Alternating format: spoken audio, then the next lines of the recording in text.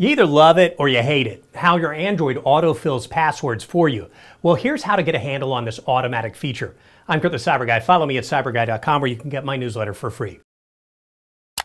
Now first, we're going to swipe down and tap Settings, scroll down to General Management, tap it, and then scroll down and select Passwords and Autofill, or it may say Autofill Service.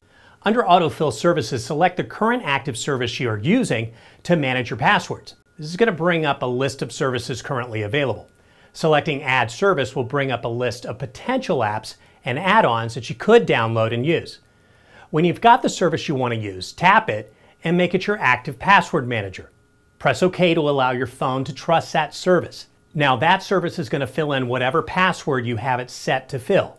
Now if you want to go and change the setting of your current service, back in the active service screen, tap the gear next to the current active service.